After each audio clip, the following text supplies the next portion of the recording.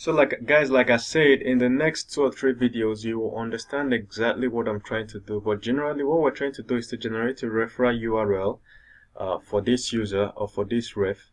So the whole idea is that the user logs in and they are able to generate several referral URLs, even though they have a default one.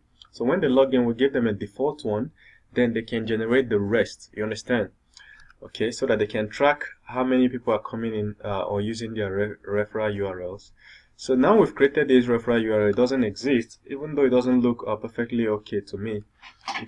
It needs to have another let's see, you need to have the user name first. Alright, it needs to have the current user. So the current user is obtainable here, user. That in Laravel, this is how you get the details of the currently logged in user. Alright. Oops, what did I just do? Control Z.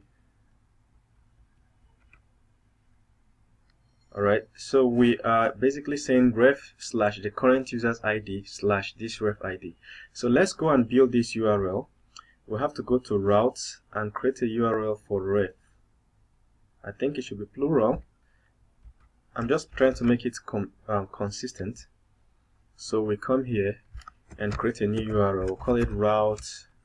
It's a get request, and then refs. Remember, the refs will now have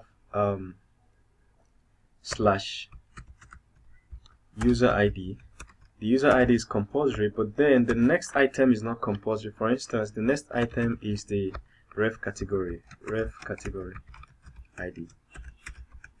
Then because it's not compulsory, we put a question mark there, and then we'll put comma. We're going to mention the controller. The controller is ref category controller. I'm lazy, I don't like that thing. Ref category controller. And the method we're going to there is, I think I should just call it ref method. Refs method. We've not created the method yet, so we have to put a name for this. It's optional to put a name, but I'm just going to call it refs dot user. Close. Alright, so we've created this URL. If we now refresh, that error should disappear. This error should disappear. Click this.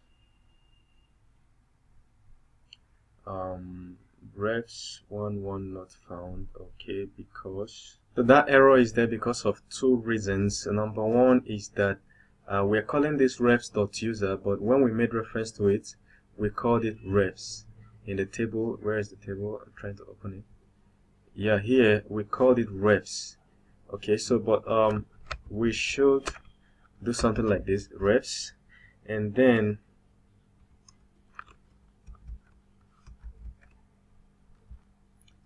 I'm gonna do this, and then we'll put comma, put this, and do user ID, user underscore ID is this. So this is user ID. Now we'll put comma, ref underscore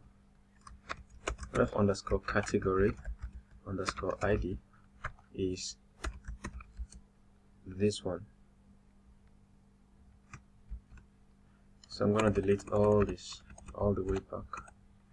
So I'll try to pull this to the right so you can see what I'm doing. Ref underscore ID is this. Okay, so now we have something that looks like it. Let's refresh.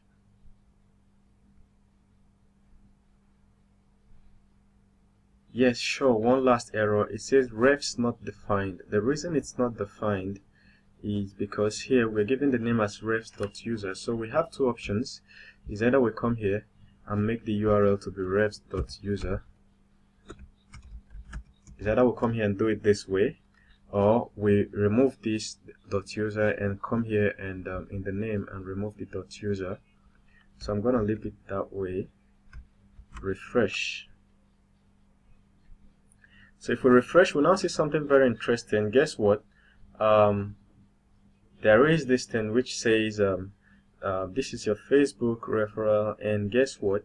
You now have a URL if you give someone this URL, when they sign up on our site using this URL, it will be counted on under your Facebook invitees or referrals. You get, if you use this other one, it will be counted under your Twitter. If you use this other one, it will be counted under your Instagram. Now the concept is that you can generate unlimited so that you can track for different campaigns. Let's say you want to run Facebook ads. You can create your Facebook ads here, generate the URL, and use it there. Then you can come log into this platform and see how many people are coming in through your Facebook platform.